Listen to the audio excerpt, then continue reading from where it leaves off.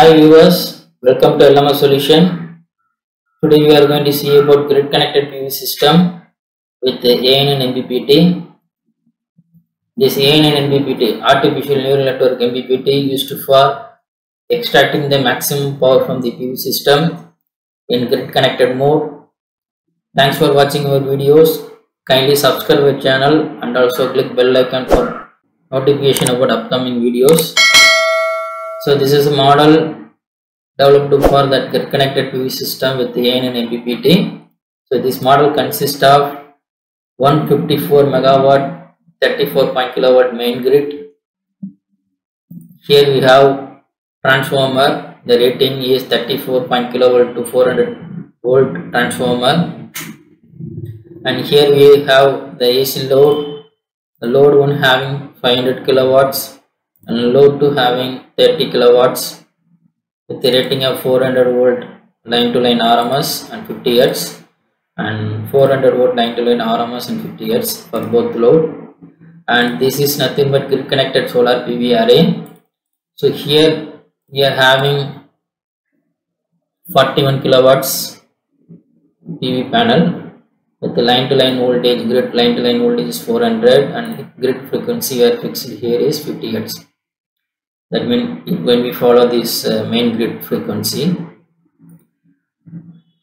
let's go and see this model, right? Grid connected PV system. Here we have the PV panel.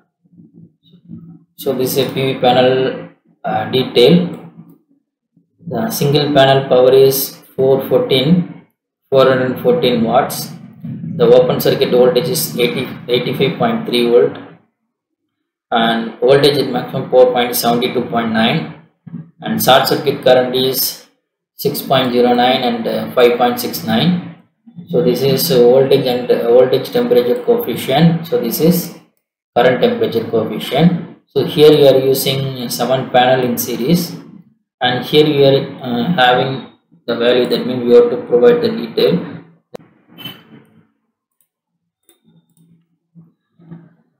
So the P mode is 0.41.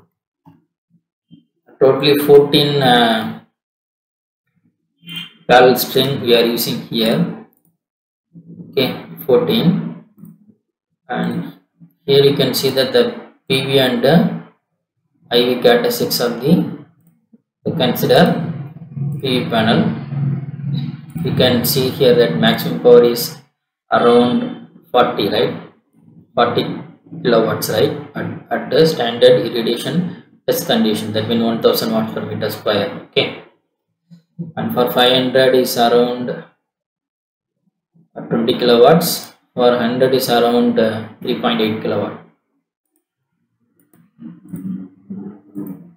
And then here we have the DC link. The DC link,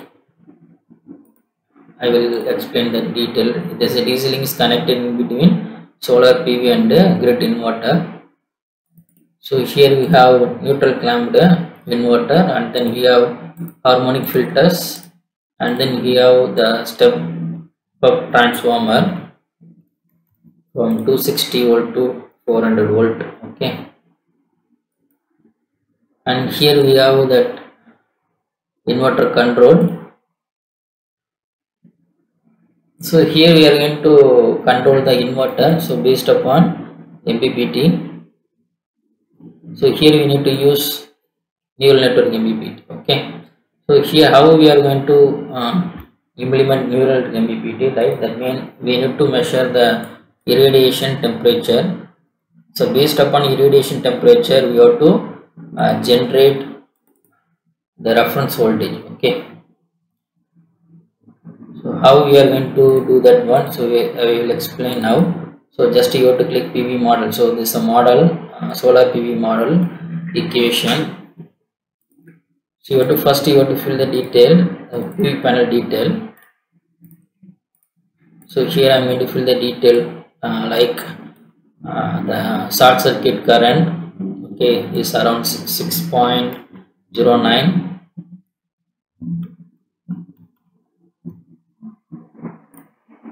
And then current at maximum power point is 5.69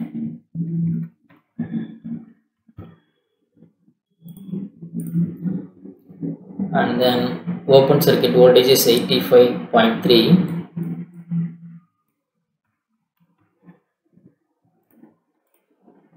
and voltage at maximum power point is 72.9,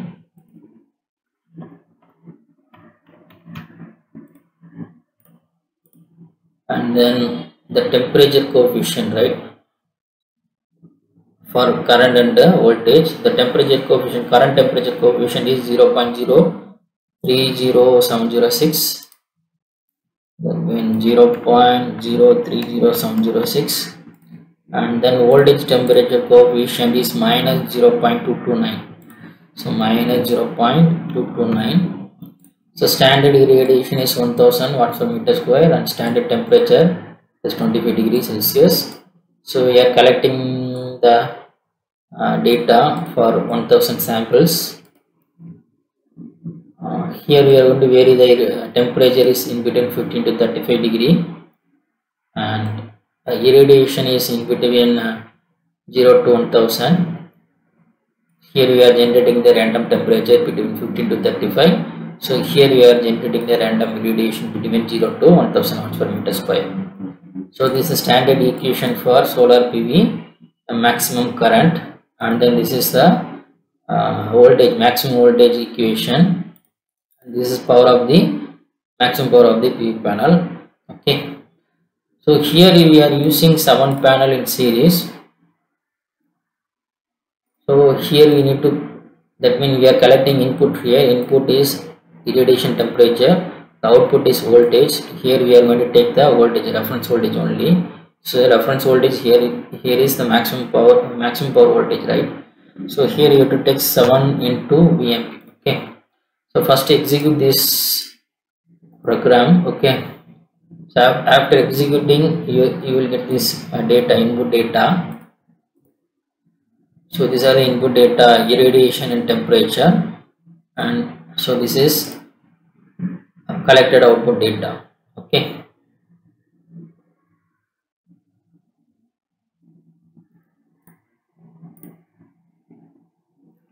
So now I am going to do NN start for training of neural network, and click this fitting app. Okay, and then click next and feed the input data and feed the target, that means output, and then click next, next and next, and train the model, neural network model.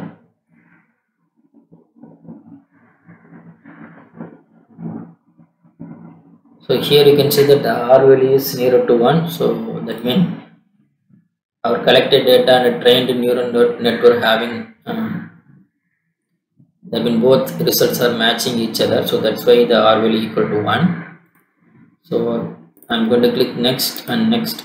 So here neural network going to be used in the simulating model, so I'm going to click this simulating diagram, and then I'm going to take this neural network model here, right?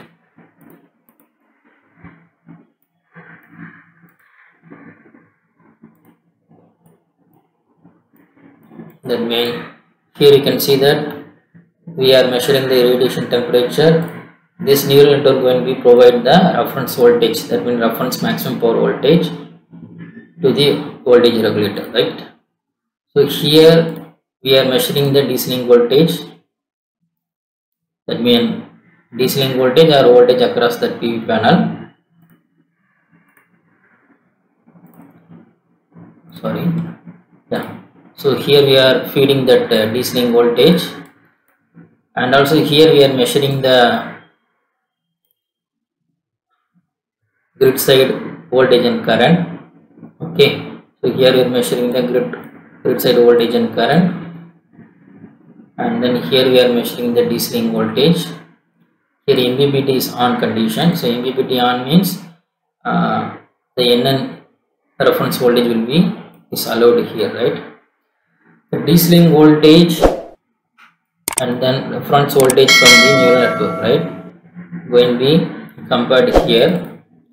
Okay, and then it going to be converted into per unit value, dividing with the nominal DC voltage, and here we are process via PA controller, right?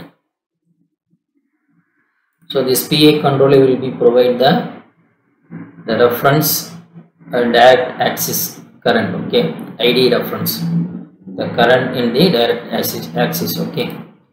That means here we are going to send the real power from the solar PV to the grid. So that's why we are generating the ID reference based upon this DC link voltage and reference voltage from the neural network MPPT. And here we are making IQ reference equal to 0 because we are not sending any reactive power from the solar PV system to a grid. Okay, so that's why we are making IQ reference equal to 0.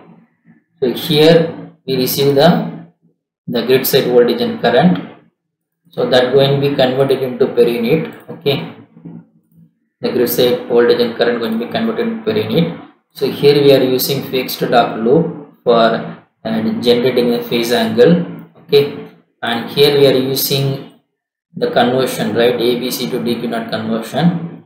So that means it's like converting AC quantity into DC quantity. So why we are converting this AC quantity to DC quantity means the controlling of a system is efficient during the DC quantity. Okay, so that's why we are converting that ABC to DQ naught, and here we are considering only VD VQ and ID IQ. So from that we are having VD VQ detail, and here we have ID IQ reference.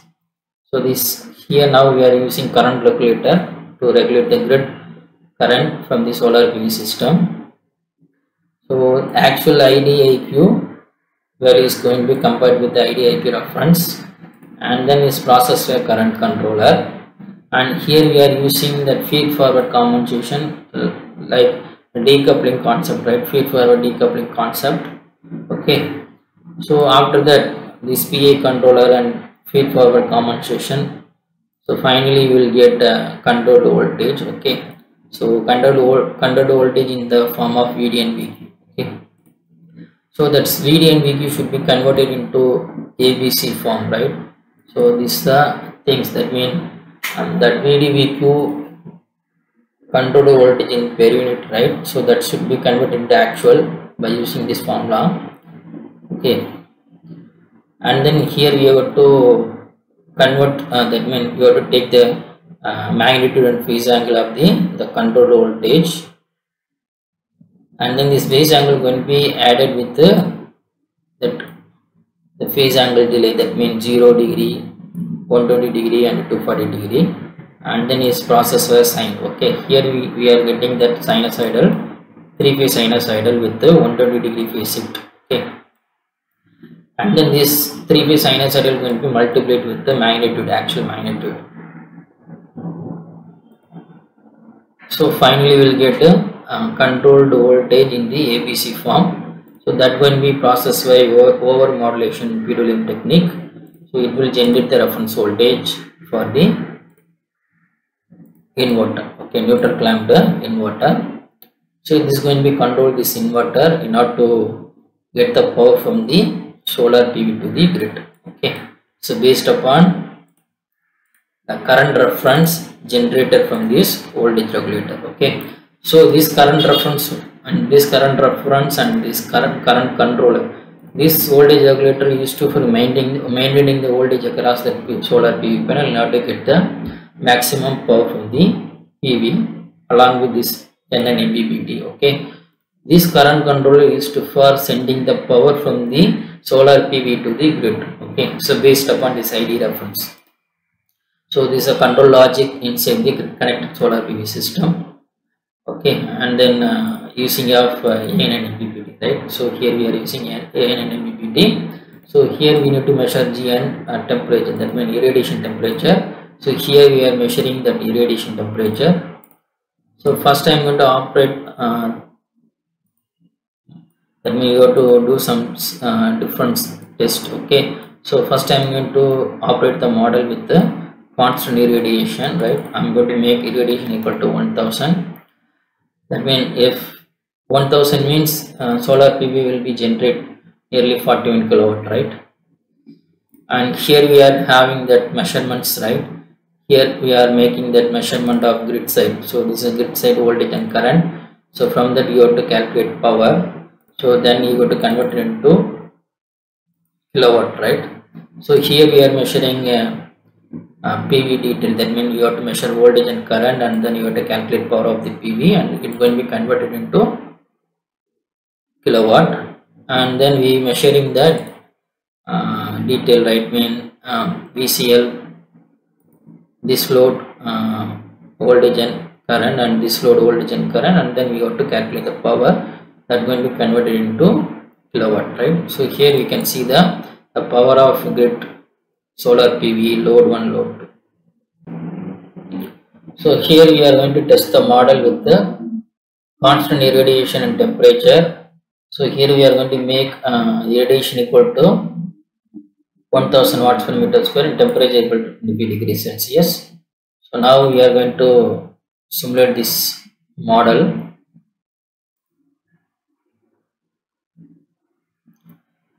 So here you can see that we are getting maximum power from the solar PV is around 41 kilowatt, and then here you can see that the load 1 having around 30 kilowatts, and the load 2 is having around 500 kilowatts, right? And also you can see the grid, right? Grid supplying power of around 489.3 kilowatt. So this PV is around 40.65 kilowatt, and then so load 1, load 2 power detail, right? That means now the grid is supplying power to the AC load around 489.3, and remaining power is shared from the PV. Okay, so now I am going to change the load condition. So for I am going to change the load condition. Here is 10 kilowatts, and here we have 30 kilowatt, right? So totally here 10 plus 30 is 40 kilowatt, right? So better I am going to change here also. I am going to make the power is 20. Okay, so here 20 and here 10, so totally 30. Solar PV can now for this condition, particular condition, so it can supply maximum 41 or 40 kilowatt, right? So remaining 10 kilowatt should be sent to grid, right? We will check the detail now.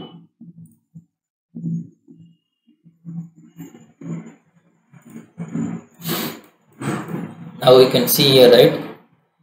The grid receiving 10 kilowatt, PV generating 40. It going to be given to AC load 20 and 10, right? So remaining 10 kilowatt is sent to grid. Okay. So now I am going to change the irradiation, right? I am going to change the irradiation from 1000 to 500 kilowatts per meter square at the time of 0.5 seconds. So because of changing irradiation from 1000 to 500 watts per meter square, what happened? The maximum peak point of the solar PV going to be changed. So because of that, the solar power generation also going to be changed, right? So now we are going to check the detail. That means during the change of irradiation, what happened to the grid power, solar power, and load 1, load 2 power, right? So we'll check that one.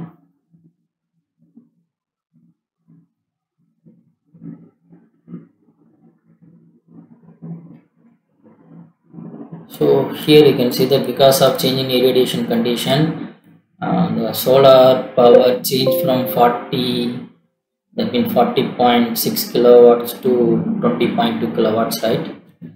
So here load is 20 plus 10, so 30 kilowatt, right? So from the solar PV we are generating only 20 kilowatt, right? So remaining 10 kilowatt is taken from the grid. So here you can see that the change of grid power from minus 10 kilowatt to plus 10 kilowatt. So what's the meaning? We are getting power from the grid. Okay, not to, that means we are getting power from the grid in order to max the load, right? Load power. So and also you can see that during the change of irradiation, AN and MPPT will extract the maximum power. So that things also we need to check, right? So for that I am going to open that IV PV characteristics of the PV panel. So here I am going to click this one. So it's around 40.6, right, kilowatt, for 500 is around 20.21, right? So here you can see that, right? We are getting power, right? We are getting power 20.2, right? So 20.2 kilowatt, right? At 500 watts per meter square, right? And also for 1000 watts per meter square, the power will be 40.65. So first you have to check that one. So here you can see that we are getting 40.65 kilowatt. Okay. So by using AN and MPPT, we are extracting the maximum power from the PV panel. Okay. So this is working of grid connected PV system with employing AN and MPPT. Thanks for watching our videos. Kindly subscribe our channel and also click bell icon for notification about upcoming videos. Thank you so much. Bye bye.